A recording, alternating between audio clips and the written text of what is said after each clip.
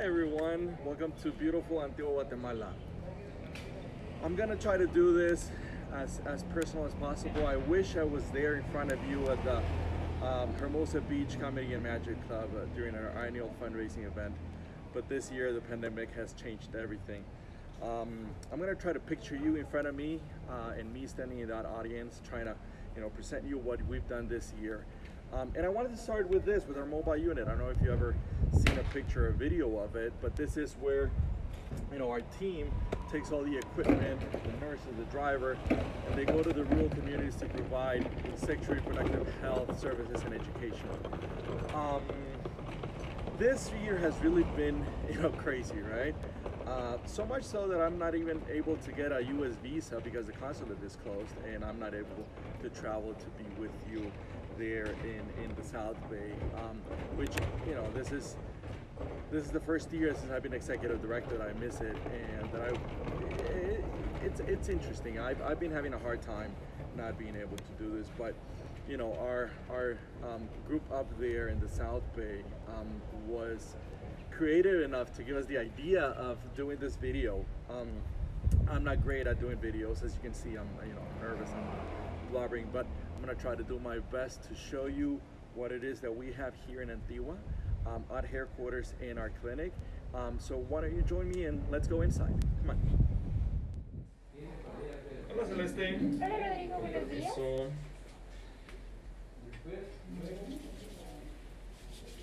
A ver, pues, ¿cómo se está? Bien, gracias. Le voy a tomar Qué bueno, gracias. Muy bien, puede pasar adelante. As you can see, we're inside now. I have my mask. This is part of the COVID protocols now. We've never had this before, but now we have to because we're a health center, we're a clinic, right? And the Ministry of Health is asking us to have a control center before anyone comes into our office or clinic where temperature can be taken.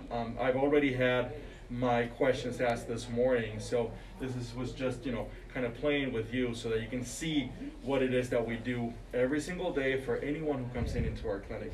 So we're gonna go inside. As you can see, one of the perks that we have by living and working in Antigua is a beautiful garden outside. It's quite sunny, it's nice. I'm sorry for what you're going through in California. I've been reading about the fires and everything that's going on is just crazy. So I wish you all safety and health, and hopefully the quality of air is better. I'm gonna walk you into our clinic now. As you can see, our clinic is named after Sue, our beautiful Sue Patterson.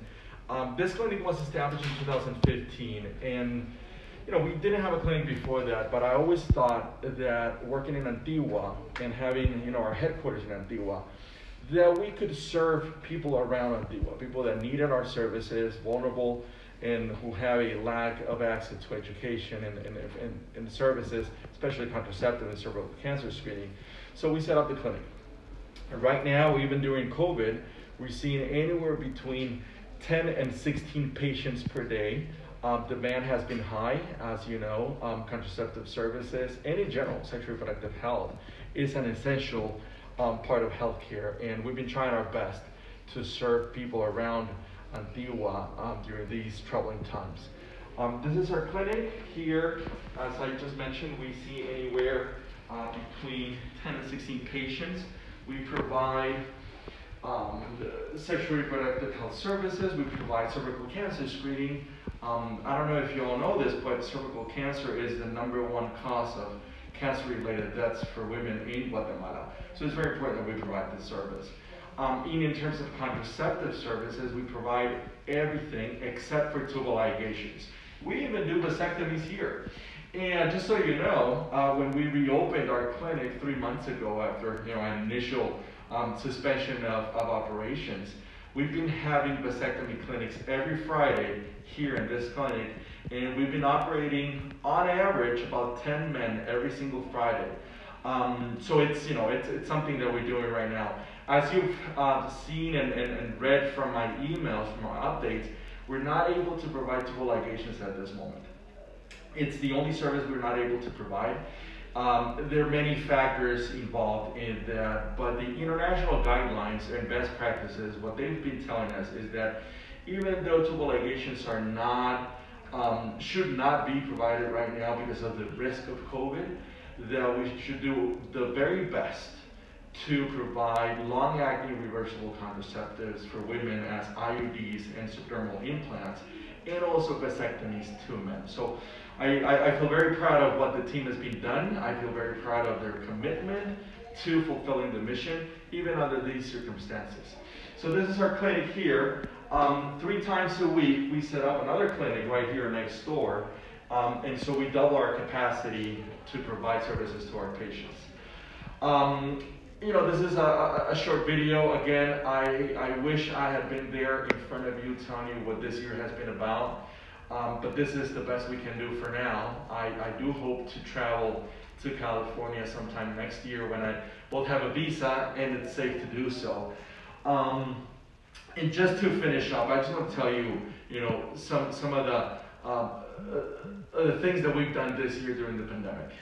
We started the year with a lot of plans, with some very optimistic projections. As I told you last November, we were growing, we were expanding, but the pandemic, you know, hit the brakes on us, which gave us an opportunity to slow down, to think, to evaluate, and also to create the proper protocols to continue our work during this time. We just had a funny moment. You know, like our comedians and magicians over there at the Magic and Comedy Club, they're doing improv. We're doing improv right here, right now. And our cameraman just got a phone call on his iPhone. So, you know, small interruption, but here we are. This is what 2020 has been all about, right? Reinventing ourselves. You know, if we fall, get up, dust ourselves off, and continue working. But this is what we've been doing at Wings. We so appreciate your support, your generous donations. Without you, we couldn't be doing what we're doing. And I think, honestly, I really think that this time more than ever, sexual reproductive health education and services is essential, more than ever, because we've already seen how much this pandemic has negatively affected women and adolescent girls in Guatemala and worldwide. We as a country have gone back so many years in terms of education, nutrition, economic opportunities, etc. So again, your support and your donations are so appreciated. I can't thank you enough. And you know, hopefully 2020 will not be an end, but a new beginning. Hopefully 2020 is nothing but a step to a better and brighter future.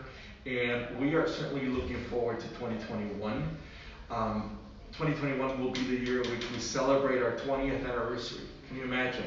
The dream that Sue had back in 2001 is coming to 20 years. And you guys, a lot of you have been part of this adventure since then. So thank you so much. Again, I wish I was there with you. I wish I could give you hugs and have laughs and opportunity to talk as we've done so many years before. But I look forward to 2021 and I look forward to seeing you again.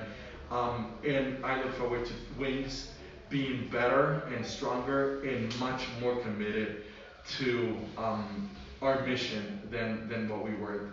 This pandemic has shown us so much. So with that, kisses, abrazos, please be safe and healthy, and I hope to see you again next year. Bye everyone. I'm back. I meant to tell you during the video that I don't know if you noticed that I have 2 nails painted. Well, you know, let me just briefly tell you, this was a moment of gender equality education for my boys. They didn't know and they didn't believe that boys can paint their nails and that girls can do anything that boys can do. So I decided to paint 2 nails to show my boys that anything that boys do, girls can, and anything that girls do, boys can. So a moment of gender equality education for my 2 feminist boys. Alrighty, ahora sí, abrazos, bye bye.